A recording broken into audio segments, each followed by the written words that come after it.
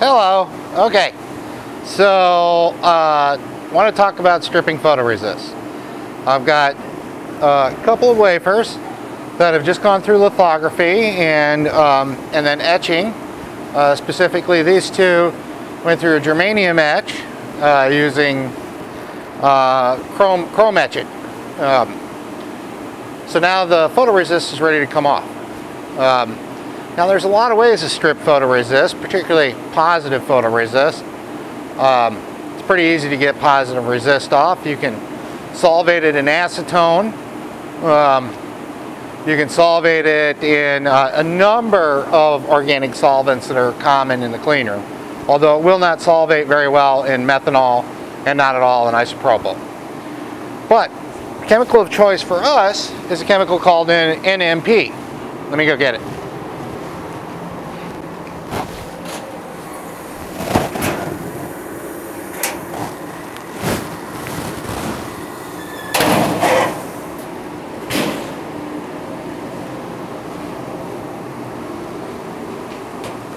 Okay, so this is N-methylpyrrolidinone. It's widely used for stripping positive photoresist, and the way it works is you heat it up to about 50 degrees C, 50 or 70. You drop your wafer in, you give it 5 minutes, and the photoresist is nicely stripped. Now I mentioned you can use acetone. In most clean rooms, your acetone comes in bottles like this, and in a lot of chemistry labs and so on. Well, you want to be very careful using this stuff on your wafers. Why? Because this high density polyethylene is actually solvated by acetone at a very low level. So what happens is, you think you're rinsing your wafer off with something that's clean. It's not clean. This acetone in plastic bottles in HDPE, excuse me, process running in the background. So this is in HDPE, high density polyethylene, I believe.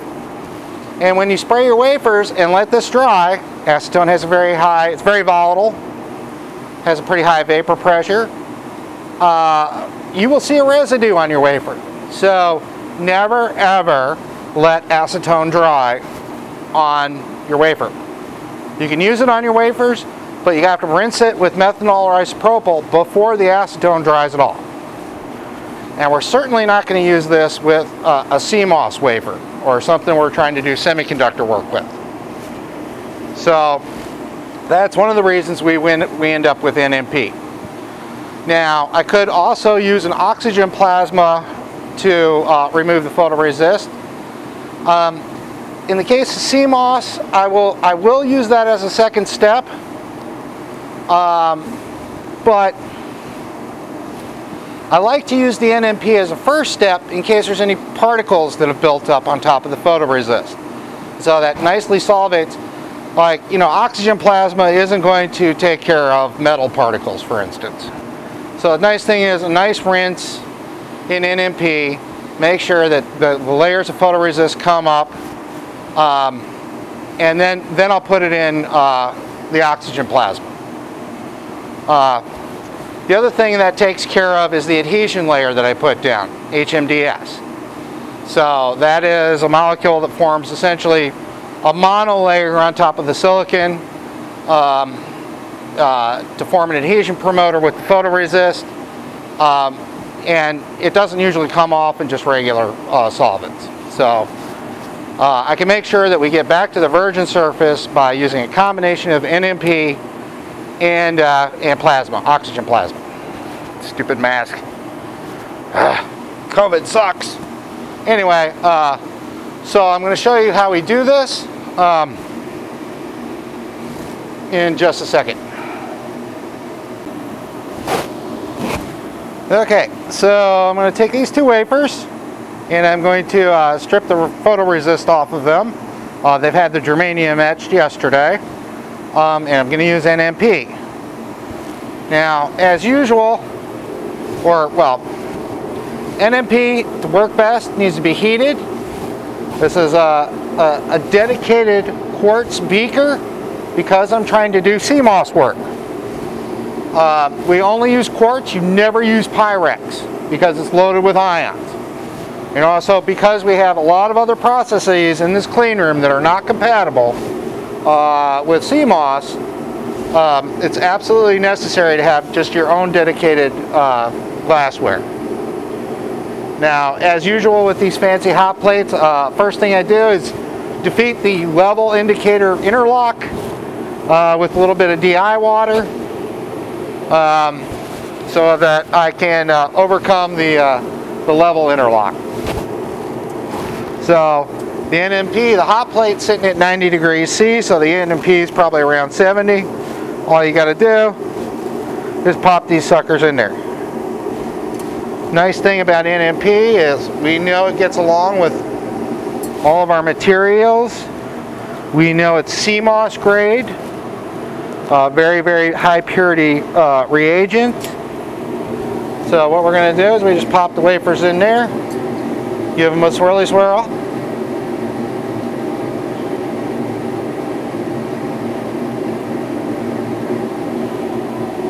And that's it.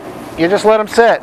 Give them about 5 or 10 minutes, a nice cozy 70 degrees C. I can actually put these thermocouples in and we can check what the actual temperature is. With these fancy hot plates, you can control either with the thermocouples or you can control the surface temperature of the hot plates.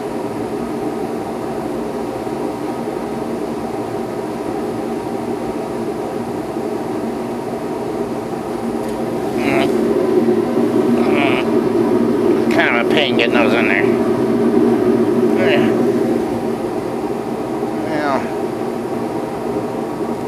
Yeah, close enough. I don't really care. So looking at the controller, it looks like it's still coming up, maybe about 50 degrees C.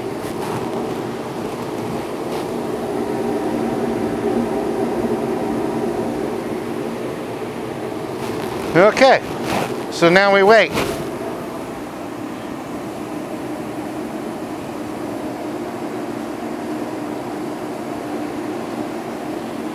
When you're fabbing in a clean room and you get to a step where you gotta wait, go do something else. Don't stand there and look at your phone.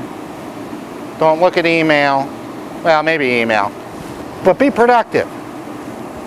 Your time in the clean room is very expensive. You don't want to waste your advisor's money. You don't want to waste your sponsor's money. It's like working in a restaurant.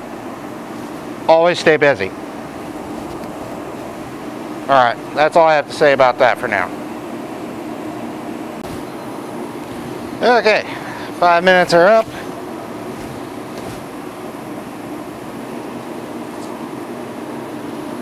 Time to pull it out. It may be hard to see in this light, but the solution is a little bit brownish. That's a good sign. That means it's solvating something. Presumably our photoresist. Yeah.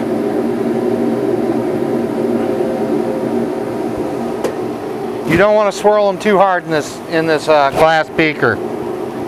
I have had wafers crack by banging against the side of a beaker. So, we'll pull them out.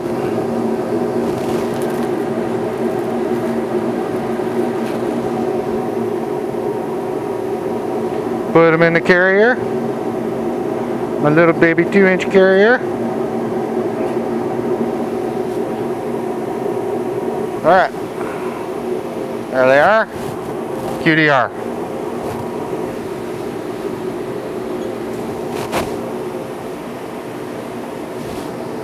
Now when the stream starts, I'm going to put my tweezers in there and rinse them off.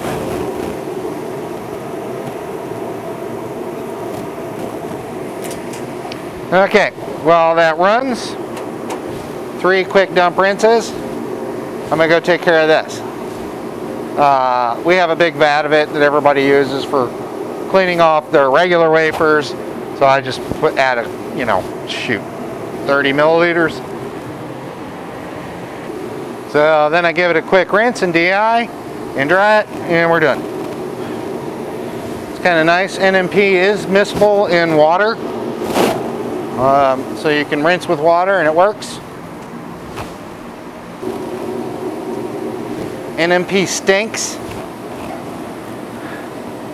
It's not super dangerous, but it does stink like... Oh, I can't even describe it. There's a lot of chemicals I've worked with over the years that I don't even know what they smell like. This is not one of them though, because it's working in the fume hoods keeps you safe. Alright, now the wafers will come out and I'll give them a quick dry. Focus on that. Right now the GoPro is a little dead. I'm a little short of USB-C chargers.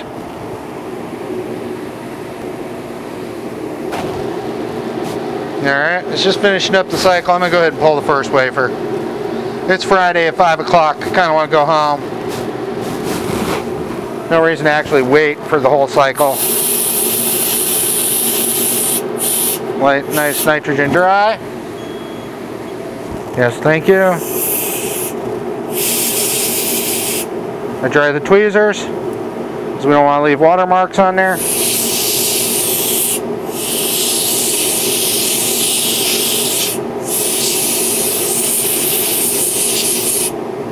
And as usual, while I'm drying, I hold one edge of the wafer against the clean room wipe so that the water has somewhere to go when I chase it to the edge with the nitrogen.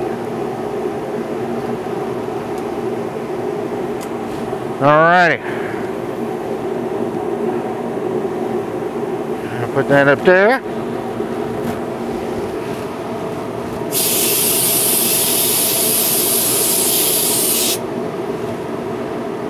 Make sure my tweezers are dry. Grab a hold of the wafer.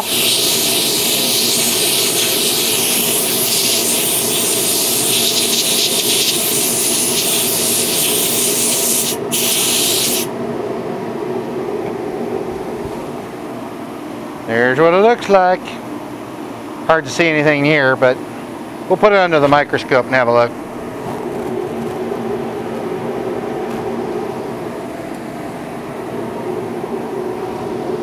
And the next thing, take a look at it under the microscope. But the exciting and more interesting thing is getting the thickness with the profilometer. Alright, as usual, I make sure everything's clean, dry, turn off my hot plate, put away my beakers. This is a clean room after all, so we do, you know, try to keep it clean.